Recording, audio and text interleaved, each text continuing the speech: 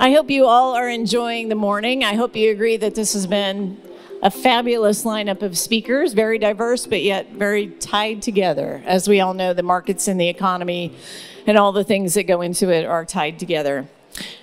I think all of us would agree, as we've seen with you, our clients, that investing in a meaningful way is important, but it also applies to investing in philanthropy. When you support people or causes that are important to you, you want to make sure that you are making an impact and that you're actually helping the causes and the people that you intend to. We as a firm also believe that, and as part of our, as I mentioned, our mission, one of the missions around Sixth Meridian is for us as a company to be able to invest in our people and in our community in ways that are meaningful to us. Part of that is we have our supporters of Stand Together and the Go Create campaign, which ties closely to Evan Feinberg. Evan is the Executive Director of Stand Together Foundation, an organization that breaks barriers, improving lives, and transforming communities. The Stand Together Foundation is part of the broader Stand Together philanthropic community. Prior to joining Stand Together Foundation, Evan served as the president of Generation Opportunity and as a program manager for the Charles Koch Institute. In 2012, Evan became one of the first millennials to run for the U.S. Congress in his hometown of Pittsburgh, Pennsylvania. Earlier in his career, Evan served as a senior aide to U.S. Senators Rand Paul and Tom Coburn.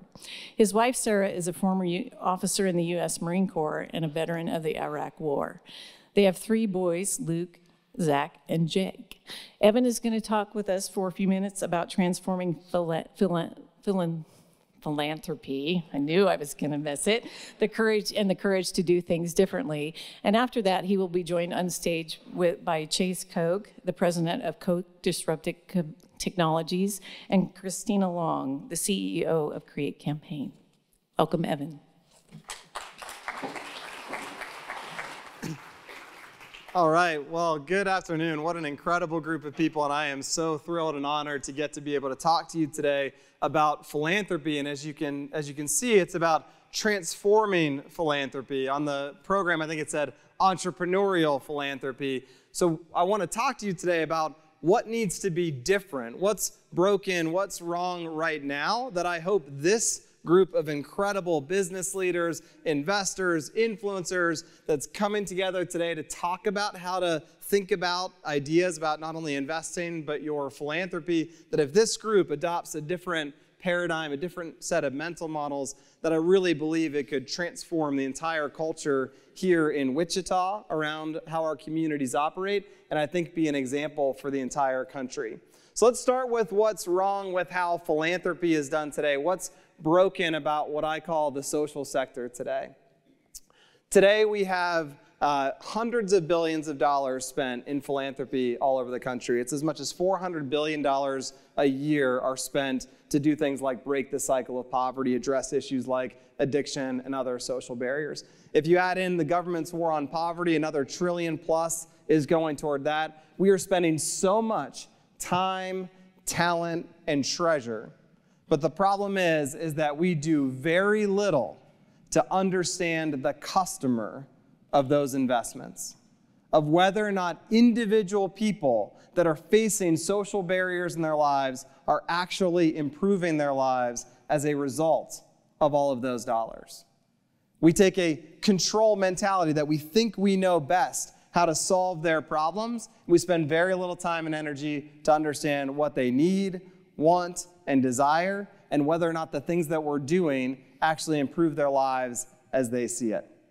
So it's gotten us predictably bad results. There are 40+ million Americans in poverty today. That poverty line hasn't really budged in 5 or 6 decades. Social mobility in this country, which is one of the hallmarks of the American dream, has been on the decline relative to historical standards. In America today, even before the pandemic, life expectancy was on the decline in our country. It's shocking to me. Deaths of despair during COVID in particular, up 30%. We've got a mental health crisis in our communities, particularly our low-income communities. This stuff is life or death for people in our communities, for our neighbors, for those around us. And it's all a result of all of this well-intentioned, extremely significant efforts that are happening in our communities, taking this control mentality, trying to fix people like they're broken and deficient and need top-down expert help to solve their problems. So I'd like to suggest today that this group right here can lead a bottom-up revolution here in Wichita to transform how philanthropy is done so that it is focused on empowering those from the bottom up, helping each and every person to tap into their unique gifts and talents to contribute. And together we can build a new social economy, a new social sector in Wichita that drives that kind of transformation. So that's all pretty abstract. I want to share a couple of stories from the work that I get to do. But first, let me just say a bit more about who I am and what we do at Stand Together. So my name is Evan Feinberg. I'm the executive director at Stand Together Foundation. It's part of the broader philanthropic community founded by Charles Koch, known as Stand Together, that addresses barriers across all of the major institutions in society: education, business, government, and communities. I lead the work to transform communities all over the country. And what does it mean to have a robust and strong civil society and social sector that empowers people? And so we've gone around the country searching for the very best social entrepreneurs who are discovering new and better ways to meet the needs of individuals in their communities and helping those organizations to grow, scale, replicate, and have a greater impact in their work. And so I've gotten this incredible opportunity to draw some insights from the hundreds of nonprofits that we work with that I'd love to be able to share with you today. So a couple of those stories that I mentioned. We first met a group called the Phoenix about 6 years ago, led by my good friend Scott Strode. And I was doing a site visit. It was the first time I was in their gym. I was up in Boston, Massachusetts. And I walk in the door, and they're treating me like I was one of their clients walking in the door, which means I needed to be 48 hours clean and sober to step into the gym. And within really 5 minutes of stepping into the doors, I'm in a harness, ready to climb up a climbing wall with my instructor, Sean. So Sean, he's this amazing coach. And Sean starts to, I'm not a climber, so he's teaching me like what to do, climb with your legs, not your hands, things like that. And I'm feeling pretty good about myself because I scurry right up the easy wall, and he takes me to a harder one, and he's coaching me more to get up. And I get to the top of that one. He takes me to a harder one. I didn't get to the top of that one. But I get down to the bottom, and Sean begins to tell me his story. It turns out that day was the 10th anniversary of Sean's sobriety. So Sean says, he starts telling me this is 10 years today since I last had a drink or used a drug. And all of a sudden, people from around this gym, because the Phoenix is a peer-to-peer recovery program through the power of physical fitness, people from around the gym start coming over to Sean, and there's high fives and hugs and even tears. And Sean tells me the rest of his story. He was at rock bottom, nearly to the point of taking his own life. He did not believe that he had anything to contribute or to offer. Then he came into the Phoenix and he learned how to climb. And first it was the self-efficacy that he could get from the bottom of that rock face to the top that began to help him believe in himself again. But then it turns out that Sean was particularly good at helping others to do it too. He's helping those that he's climbing next to. He's kind of teaching them what he's learning, and he starts helping others to get to the top and have that same feeling. And he finds out that he's actually a pretty darn good climber, and he's an even better teacher, better coach. So then Sean then becomes a volunteer coach at the Phoenix, and then ultimately became a climbing instructor as his job. And now he trains all of the climbing instructors all over the country for the Phoenix, which is now a recovery movement with over 100,000 members all over the country, and in fact, a location right here in Wichita that we'll talk about more in a bit. So Sean has this incredible story. He is what he would say better than well and living up to his full potential, and his addiction is very much in his rearview mirror, and he's using his experience to improve so many more lives. And it strikes me when I think about Sean's story, this really important part of it, that Sean is not just good at what he does, he's the best in the world at what he does. There's nobody that I can think of that could be a recovery coach, teaching people to climb and inspiring people to overcome their addiction through that sport than Sean. And so we need to start rethinking the very nature of the people that we're trying to serve and start seeing people for Sean for their strengths and their assets and their ability to self-actualize rather than see Sean for his brokenness, for his deficiency, for his problems that we believe we can solve from the outside. It will fundamentally reshape how we serve and support someone like Sean. And so I tell you this story for a very important reason. If you were to look up addiction recovery solutions in academic journals, and if you were to go by the way that philanthropy does things today, you would go look for evidence-based best practices, a model that has been demonstrated to work, and you would try to replicate that model with more people. This is how government evidence-based policy making happens. It's how most of philanthropy is done, this sort of effective altruism angle or scale what works model. You figure out the model that works and you replicate it over and over again. And of course, that might sound better than the alternatives. Too much of philanthropy is based on good intentions rather than actually solving problems. We can't have that either, right? You can't just use counting metrics to understand how many coats you've donated or meals you've served or beds that somebody has utilized. That doesn't really help you to know, are you truly transforming lives as people define it for themselves? But even still, we have to go beyond this idea that some experts can study a problem and push out the answers that they've learned to solve that problem. I think Sean's story demonstrates that as powerfully as anyone that I know. So I could tell many more stories like this. I'd love to share with you another organization called Safe Families for Children, where if you look up all of the sort of studies on child welfare, everyone's trying to figure out how do we develop better foster care and adoption practices to improve child welfare. As it turns out, 70 to 80% of cases that go into the foster care system are for neglect, not abuse. And while much of that neglect is in fact abuse, many of those cases are parents who love their children, deeply want to provide for them, but face circumstances that prevent them from doing so. Instead of trying to come up with a model to solve that problem, Safe Families for Children created the novel concept that relationships can outcompete programs and services for those families. What if a family, when they are in that moment of crisis, had relationships to help support them? Maybe to buy a refrigerator when the refrigerator goes bad so that they don't lose their kids to the system because they couldn't provide nutritious food. Or maybe it was a parent who needed addiction recovery services and needed to go into treatment for 30 or 60 days or longer and needed temporary hosting for their child on a voluntary basis rather than coerced by the state. So Safe Families built that model. In the first state that they were active in Illinois, they helped drive culture change that brought the number of kids in foster care from 52,000 down to 17,000 in just 15 years, while the rest of the country was going up. Because they changed the culture around child welfare rather than just doing a single program that people could replicate. They changed the way every investigator thought about their job, right? How every school that was making a phone call to child welfare services thought about the people that they were serving. That kind of culture change is what we believe we're after in philanthropy.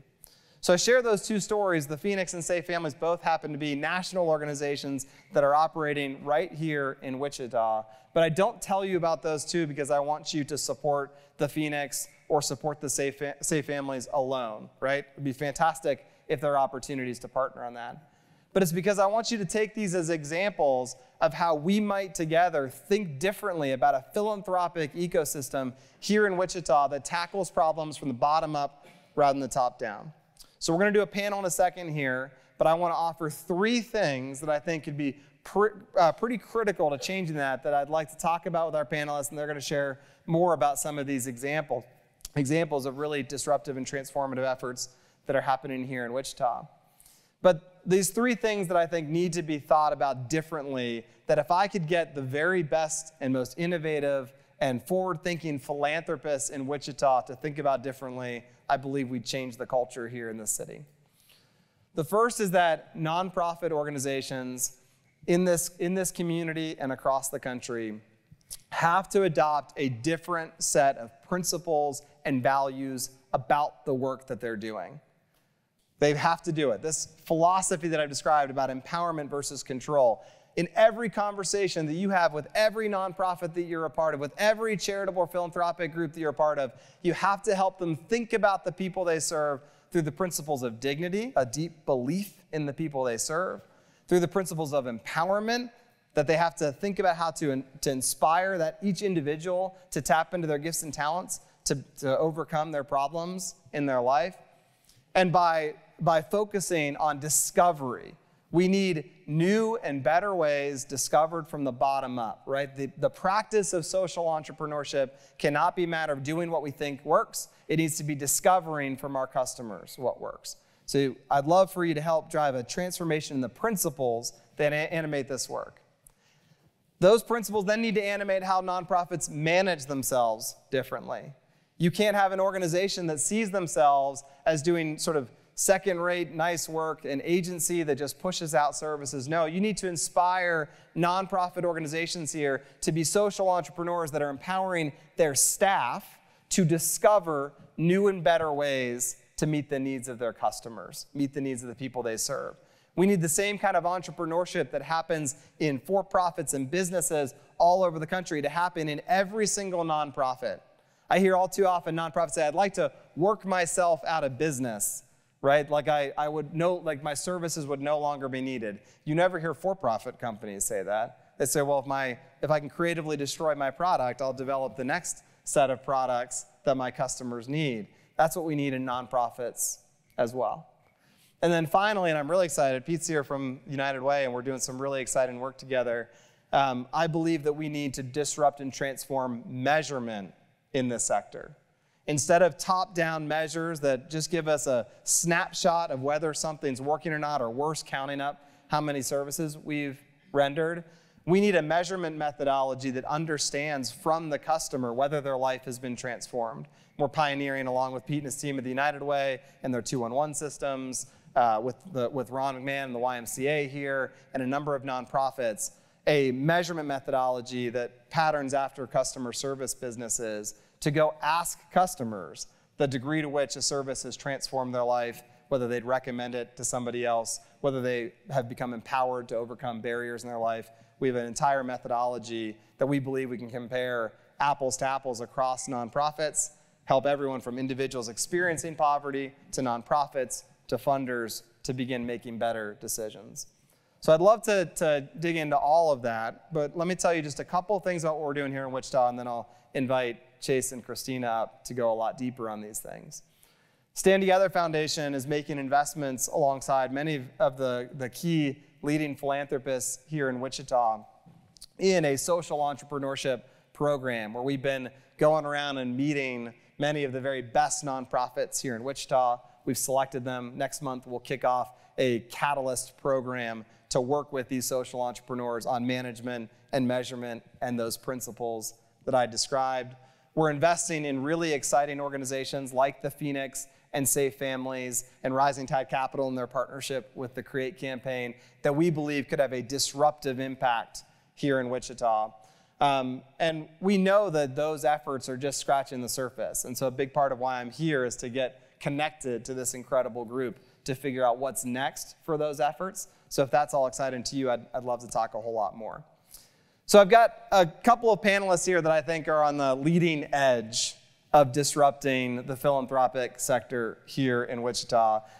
A big part of this vision that I've described has been the work with not only our founder, Charles Koch, but Chase has been a leading innovator and disruptor in this philanthropic space. And so I'm going to invite Chase up to the stage. Chase and Christina, you guys can come on up.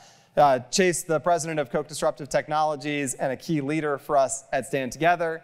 And then Christina Long, who is the founder and CEO of the Create campaign, also a business leader in her own right in the community as well. And Christina and Stand Together Foundation are partnering with the Create campaign and Rising Tide Capital as well. So thank you. Welcome to our panelists.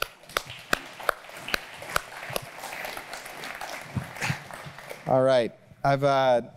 I'll pull out my questions here to make sure I I remember what to ask you guys. Well, let's... Softballs only. Yeah, softballs only. You got it. Well, Chase, let's go ahead and start with you then. I mentioned that you've been a key leader in developing this strategy and these principles that I shared.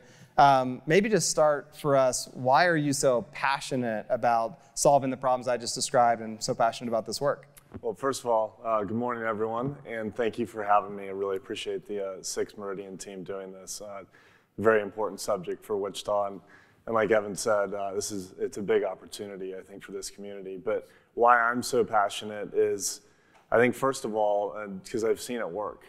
And what you talked about with bottom-up solutions, this isn't just, I'm Charles Koch's son, so I've had these ideas beaten into my head since I was 3 years old. That is true, by the way. But it's, and honestly, being his son, I pushed back like any good son would do. And like, we're in kind of theory land here. Does this really work? And, I was a skeptic,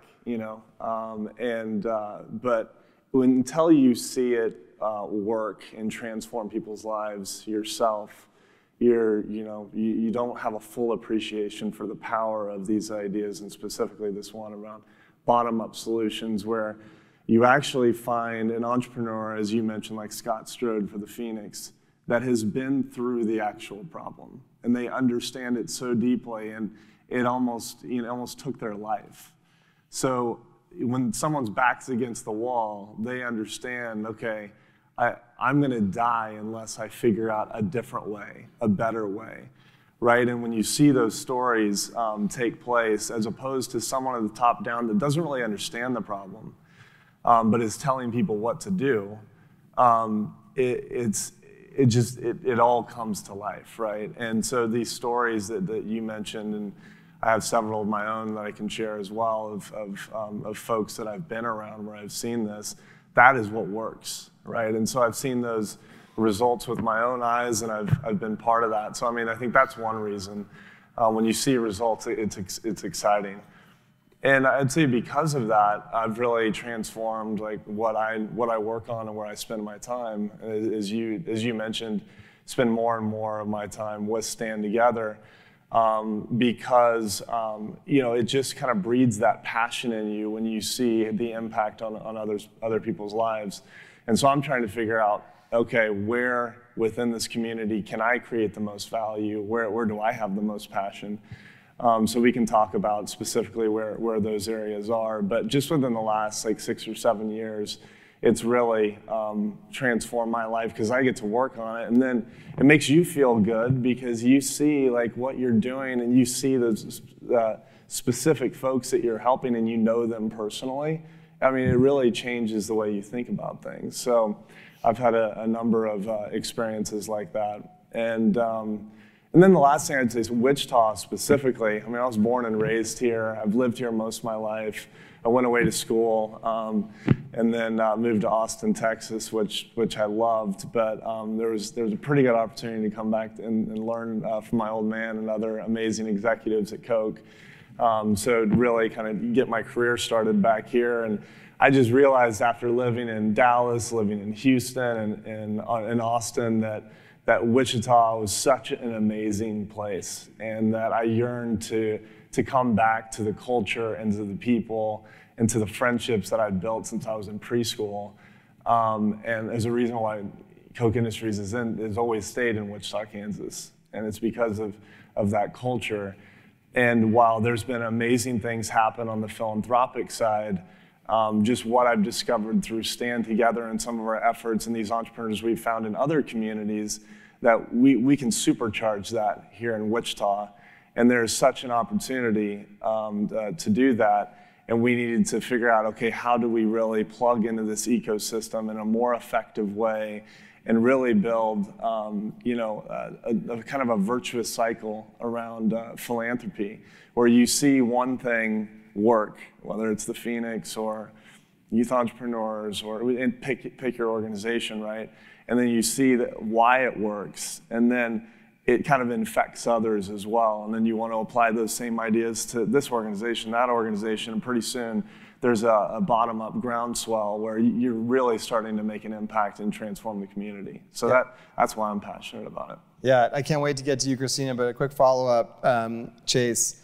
So I've been with you and heard from you a number of your personal experiences with this work. So I gave a very abstract sort of what needs to happen in philanthropy, but stories like the Phoenix and urban specialists, putting your finger in the bullet holes in the side of a building together. Tell me more about that. Yeah, no, I'll maybe share a couple stories. I'll try to be brief here, but I'll start with the one you just mentioned. In Dallas, there's this wonderful group called Urban Specialists, and so I saw this one firsthand when I was taken to basically the toughest neighborhood in Dallas in the South Side by a gentleman named Anton Lucky. I'll just give a little context for Anton. He's just like Scott Strode. He is I call him principled disruptive social entrepreneurs because they're coming at a problem with such a unique approach that no one has ever done before, and really kind of changing the game. And Anton's quick backstory was at 15 years old, he was he was the founder of the Bloods, the gangs. You've heard of the Crips and the Bloods and whatnot, and he was the founder of that.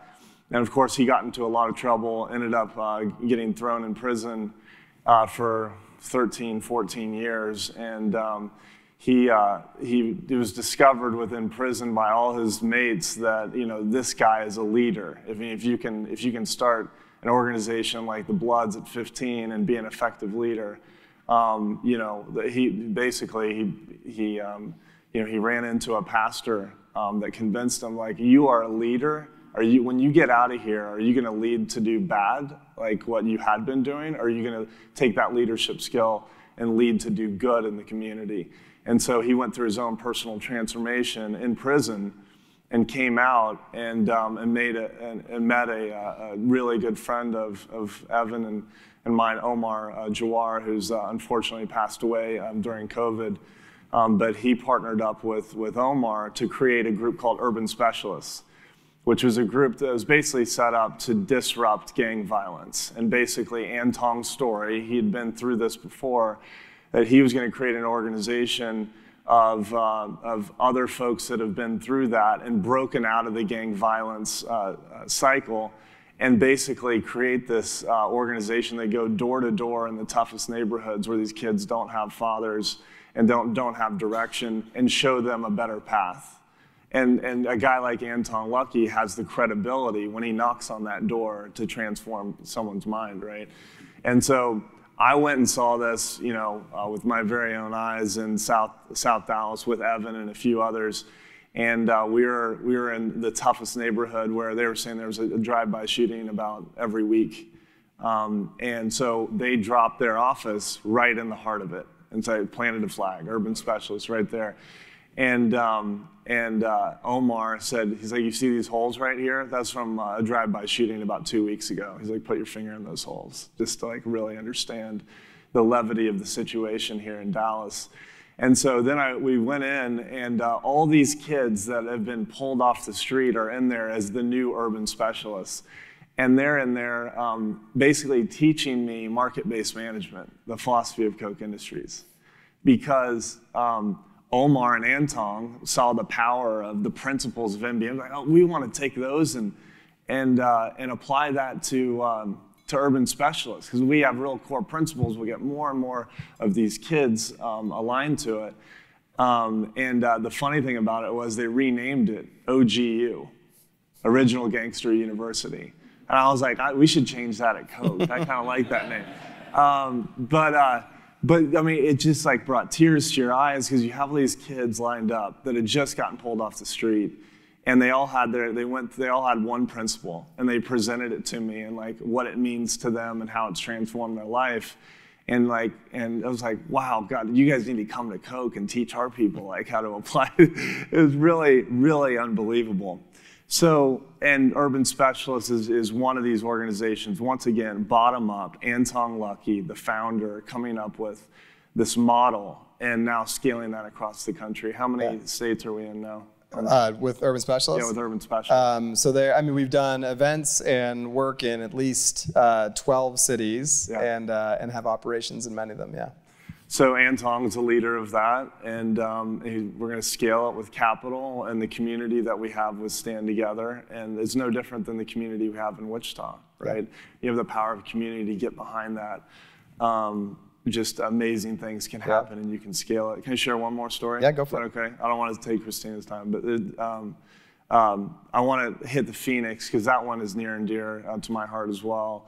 I know Scott Strode very well. He's a good friend of mine. Evan already gave the background on him, but I also went to the gym in what they call Methadone Mile in Boston. I lived there for a few months in 2017.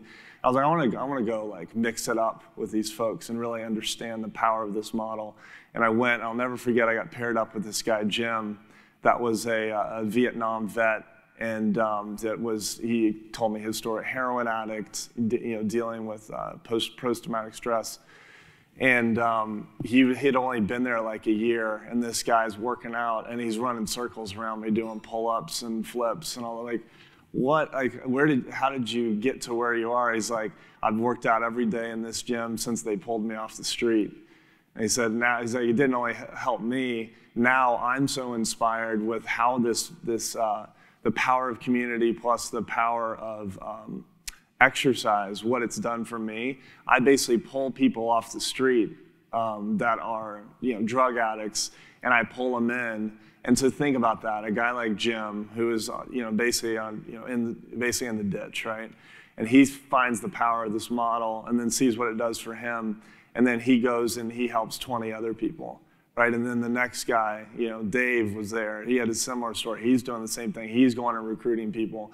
So how, if one person gets inspired by this, how that can go to many really quick. And then so that's what we're trying to do with the movement, Urban Specialists, Cafe Momentum. There's a lot of these different groups where ultimately the power of these ideas, and if you get a community around that, but then it's not just money, right? It's capital, but it's also about energy, it's network, it's different value you can bring from what you've learned in business on how to help these organizations scale. If you get enough of those together, you can create a movement.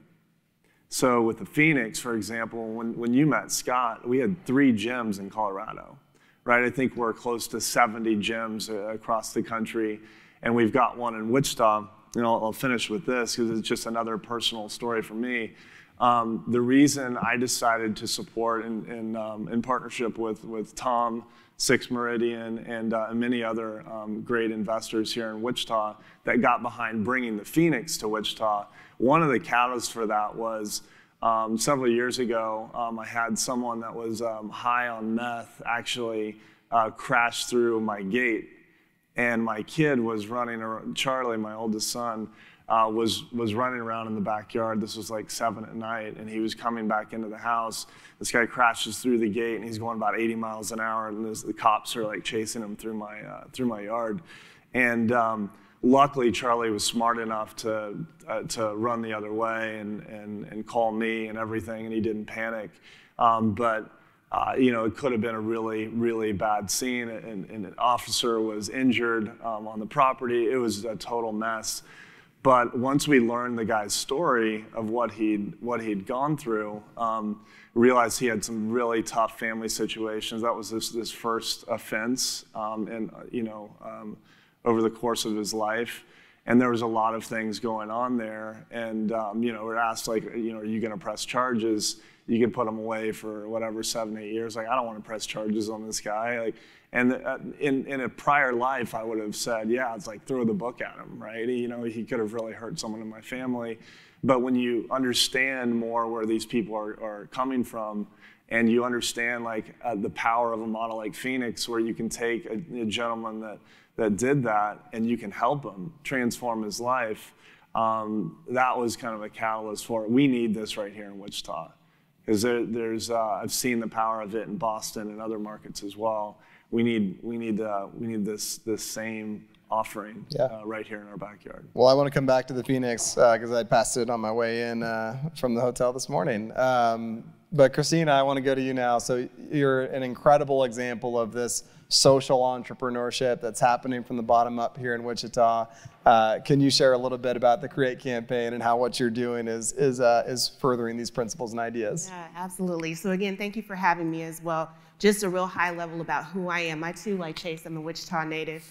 Grew up in neighborhoods where we didn't have to put our fingers in bullet holes. We were on the floor trying to protect ourselves from bullets. We did not get to play outside because it was just too dangerous. But I came from a home where my parents inspired a love of education, a love of learning.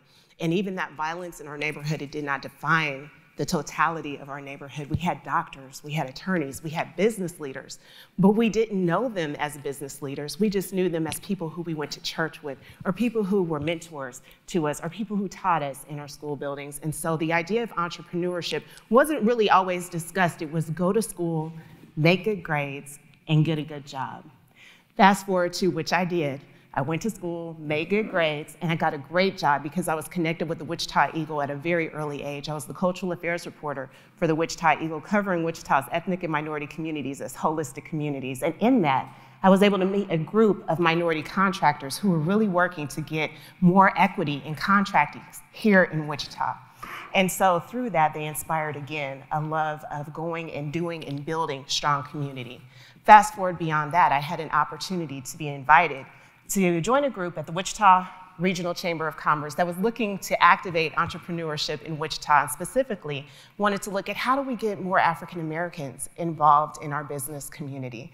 And for me, I had gone through, again, the stories of telling their story. I also had launched a business, and I had gone to service providers to help me as well grow my business to a different scale. And so I knew there was a disconnect. If we could just bring folks together, the service professionals with the business owners, and give them not just business cards, but an opportunity to connect, to interact, and to help them nurture that relationship to grow strong businesses, we'd be onto something. What started as a half-day event at Wichita State University in 2015, where we thought we'd just get 35 Black entrepreneurs to come to the event, ended up with 77 coming to the event, and many of them calling me, asking me, how do I build a business from here? That grew. We knew one event, one time a year was not enough. In 2017, after growing our programming, we structured as a nonprofit. And the curious part about this journey is that in 2018, a Commerce Bank came to my nonprofit and asked if it would be okay if they gifted a building at 21st and Grove to serve as a headquarters for our nonprofit, not realizing I grew up 6 blocks away from that Commerce Bank. My family banked at that Commerce Bank. And to come back and renovate it into an entrepreneurial hub, providing resources, workshops, trainings, building a microloan fund to serve minority entrepreneurs, and using those same contractors who I wrote about as a journalist to do the work inside of the building. The story comes full circle. So where are we now? Thanks to connections with Rising Tide Capital, Stand Together, connections with Entrust Bank and others, we've been able to grow our nonprofit to where I'm not just a volunteer CEO. We are now a staff of 4. We have reached between 300 to 400 African American and Hispanic Latino entrepreneurs serving all. We have markets in Kansas City, Kansas. We launched in Omaha, and now we are in the midst of a huge expansion, bringing Rising Tide Capital's entrepreneurship curriculum to Wichita. The difference, though, they said, with many of our organizations across the country, Wichita is the 10th city that's in their network, many of them did not have entrepreneurship curriculum. You all have done entrepreneurship. You have a microloan fund. You have investors like Jeff Turner, it's good to see you in the room, who's working with minority entrepreneurs. What more can we do? They help to anchor. They help to anchor our work. They help to be able to connect us to a national network more quickly than we could have done all by ourselves. And for that, we're grateful. So we're spinning out founders, and founders not just of Facebook storefronts, but founders who can be on the city's riverfront. Founders like Jennifer McDonald with Jenny Dawn Sellers, Mark Daniels, and Grace Freeman with the Wichita Cheesecake Company, not factory. We don't need a factory here, we've got a company. And many others. So it is a beautiful thing to be at this intersection to bring service professionals together with entrepreneurs to build businesses at scale. Yes, from the bottom up, the ground up, but I tell you, it takes all levels to get the work done. Yeah, that's fantastic. Congratulations for that. I'd love to follow up this idea of entrepreneurship in particular. You know, a lot of philanthropists and nonprofit efforts, they don't start with something like entrepreneurship because I think they probably don't believe in the people they're serving are capable of starting businesses and being these incredible business leaders. I know that you believe the exact opposite, but can you tell me a little bit about the power of entrepreneurship and the incredible ability and opportunity for the individuals you work with to be incredible business leaders? Absolutely. I always get the question, why the name Create Campaign? Why the name? That was our event name, Create Campaign, and it grew into our organization name. We did that intentionally. We want to inspire creators. We don't just want to be consumers, and we have to instill the power that you have, the opportunity when connected with the right information, the right resources, and a really dedicated work ethic. As an entrepreneur, you have to have that. Then you too can make it, because on anybody's paper, I was no one's entrepreneur. I was just a journalist. And fast forward to, again, the will to be able to solve a problem of providing strong communications around communities of color that then led to opportunities to not only design for minority entrepreneurs, but to see there's gaps. If you don't have a business plan or direction, then you are missing your opportunity in business. So I just remember how people looked at me and, oh, that's good intentions, but they didn't necessarily always believe. But then you get around the right people. You get around the right resources who see the belief, who have helped me along my journey. You don't have to know it all, but you do have to be willing to learn. And now, being able not just to lead the Create campaign, but also to be at the tables writing policy that helps systemic changes around entrepreneurship. We're not talking about just a program around Black History Month or Hispanic Heritage Month. We are talking about changing people, policies, and practices to create sustainable opportunities for our entrepreneurs, and it is working. We are building an inclusive environment that has looked at the issues differently in order to solve problems in ways that stick and sustain. I'll give you one quick example, and that is access to capital. So many entrepreneurs anyway, when you're a startup, access to traditional capital is risky. It absolutely is, and we recognize that. But if you do not have the credit profile to be able to enter into a relationship or enter into a pitch to get capital, then you're building with fewer resources.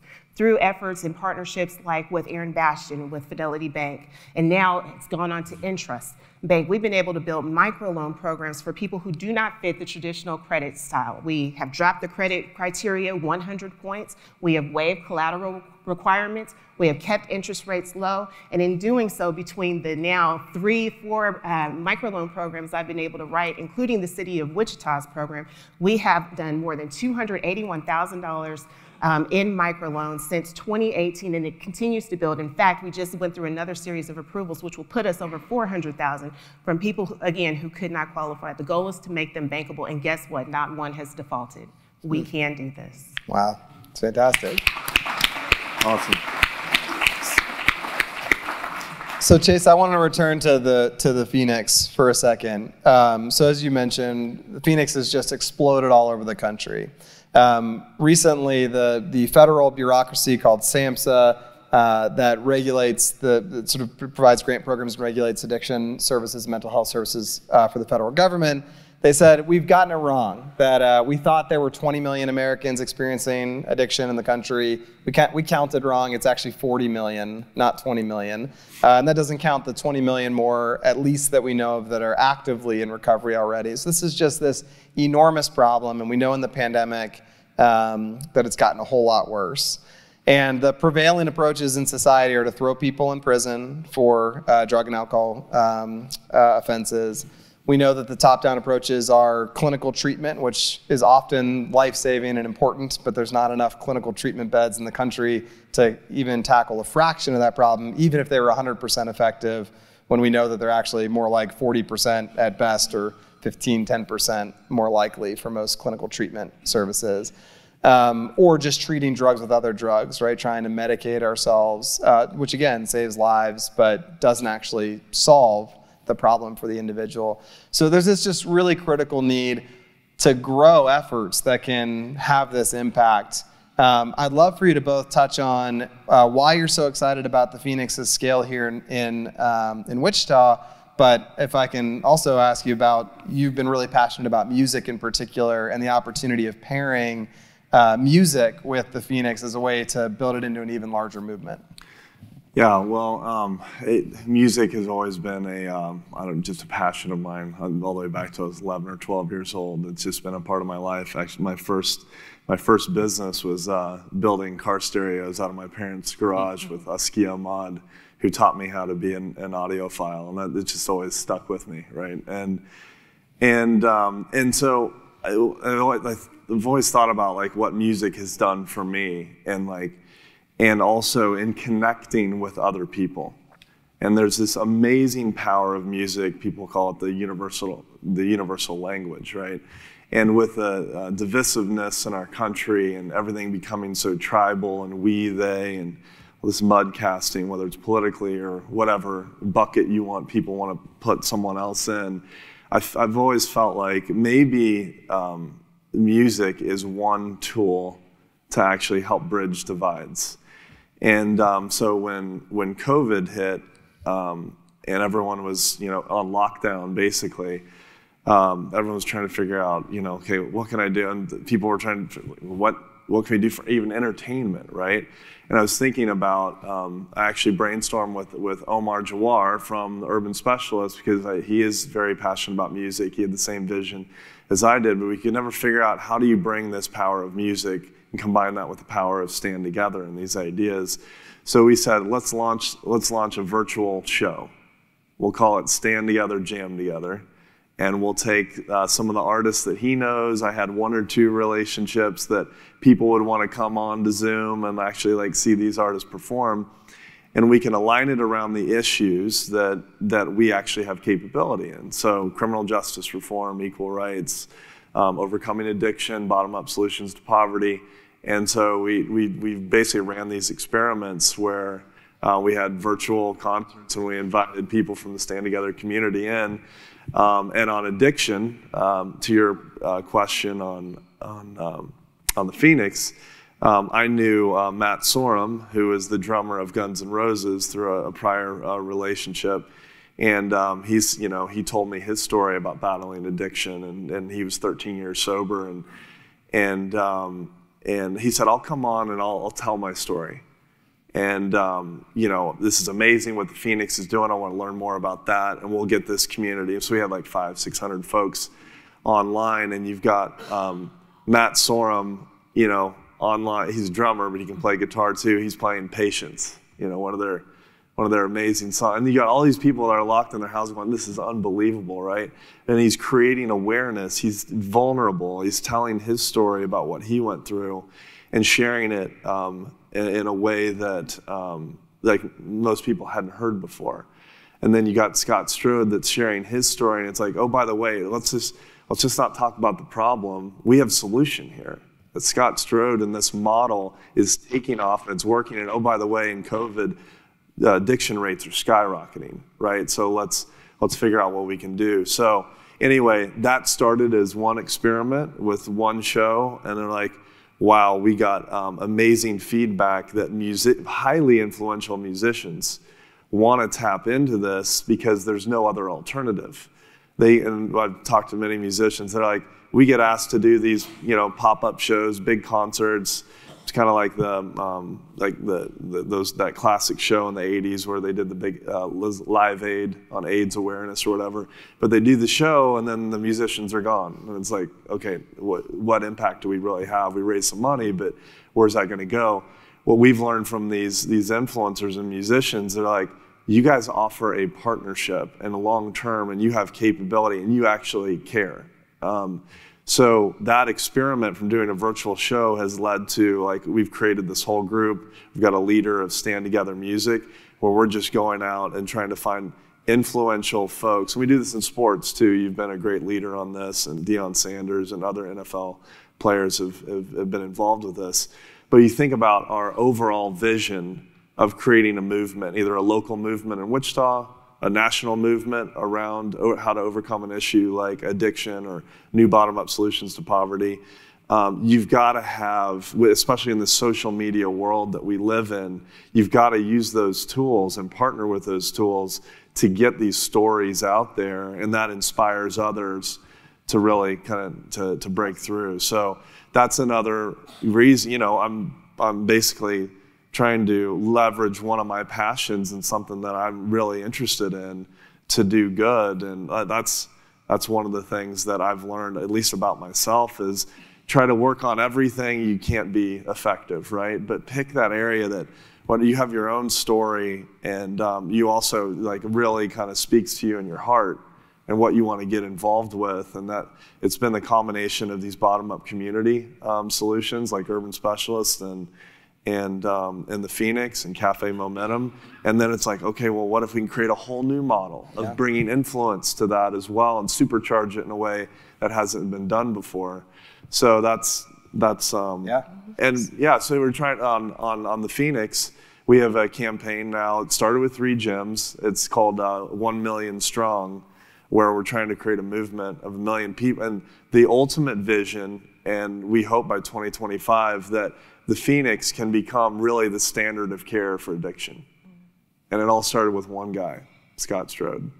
You know, so I mean, that's pretty exciting when you can see this and just take off in a short period of time like that. Yeah, we helped the Phoenix build a technology platform so that anyone, anywhere can join the Phoenix community and participate in virtual programming and engage in community on the app, and then also launch volunteer-led programming in their community. So in addition to the communities where we have gyms and people can show up and climb the climbing wall like I did, there's this opportunity to get the real magic of the Phoenix, which is not the physical fitness, it's the peer-to-peer network and the pride and self-actualization that happens from being in recovery and helping others to recover, not sort of in the deficiency mindset of some other programs, good ones like 12-step and what have you, that make it that sort of might foster a deficiency mindset of being broken in your addiction.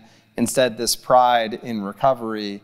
It's an incredible opportunity to reach 1 million people over the next few years, and we've got some really exciting stuff cooking with some major musicians and influencers for the 1 Million Strong campaign, hopefully Recovery Month in September.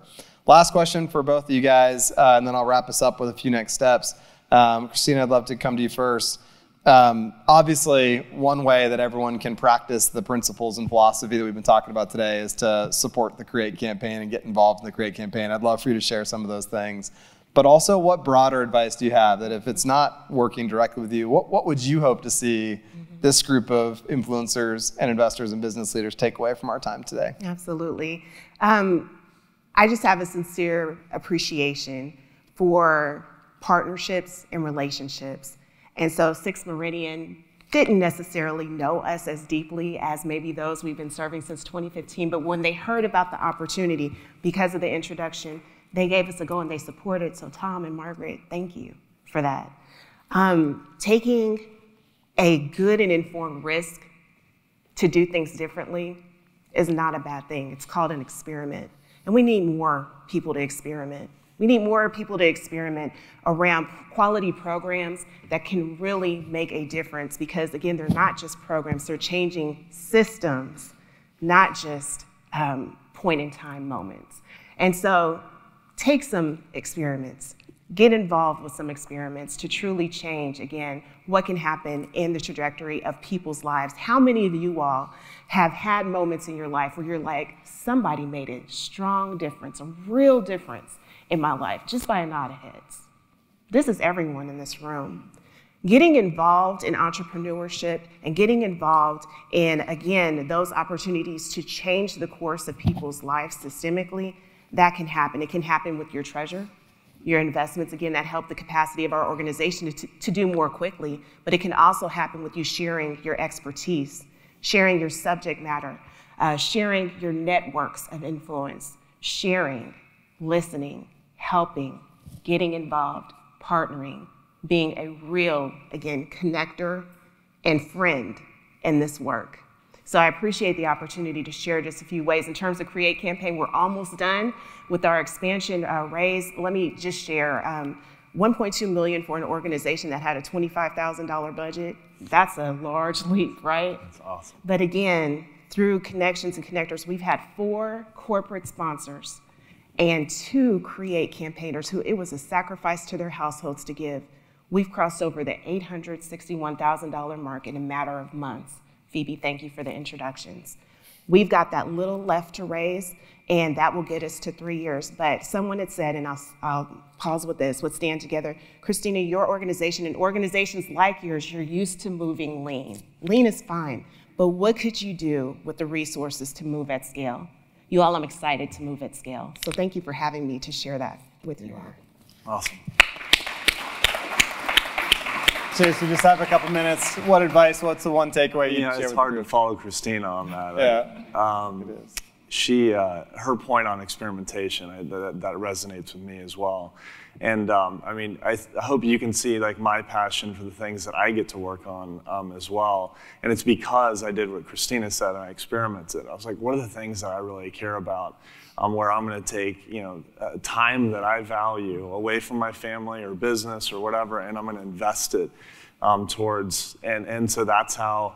It was around the Phoenix. It was around Cafe Momentum, Urban Specialists. It just something about that resonated with me because I went out and I saw like in the neighborhoods like what was going on, and so I spent the time to do that. And then it developed, my own passion where kind of my heart and soul was like invested in it. What I would say is that this is.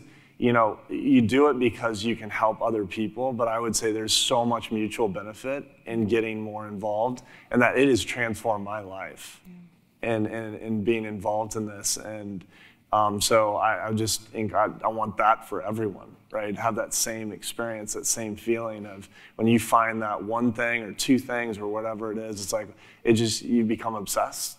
About it, and you really want to dig in and invest your time, and you lay awake thinking about it, what you can do on the margin to really help whatever issue it is that you care most about. So I'm just following what Christina is saying here. Yeah, well, on your table is a QR code. If you're interested in learning more about the specific efforts of the CREATE campaign, of the Phoenix, of Safe Families for Children, or the Wichita Social Entrepreneurship Program, and the folks that we've selected will be making some of those announcements real soon.